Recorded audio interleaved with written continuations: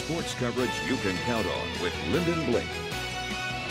All right, tonight we are talking about a lady with some fancy feet. Yeah, a woman at Buckhorn knows how to kick it. She sure does. How cool is that to be one of the first Buckhorn soccer players to ever play at the college level? That's a huge accomplishment because we know so many kids who have signed to play different sports all over North Alabama, but for Buckhorn soccer, they have a few pioneers that are getting things started up there. So to start a dynasty with any sport, there has to be the first athletes who put in the work.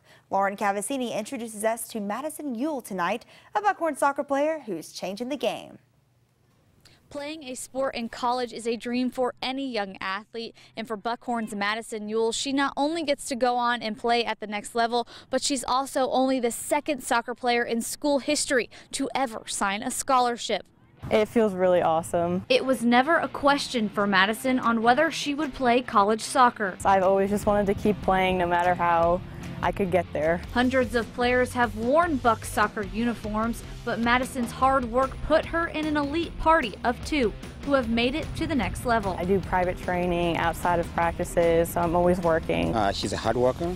She wants to train hard. The hard work paying off as she's officially signed her letter of intent to play at UAH next season. I love it. I mean, all the attention and stuff is great too, but I think it's so cool. I've always been a Charger, so I have now a better reason and good reason to go out there and watch Madison play again. Uhl hoping her dedication inspires her teammates. A lot of them have been calling me a legend recently because I'm a defensive player and I scored multiple times this season already, so I did that and then I signed, so they're all just calling me a legend. And she leaves a little inspiration. Never give up on the field no matter what the score is or what the scoreboard says or how good the other team is. Just never give up and just keep playing throughout the whole game. Reporting in Huntsville, Lauren Cavazzini, Way 31 Sports. And congrats, Madison, and we'll for sure see you in that blue and white next year at UAH.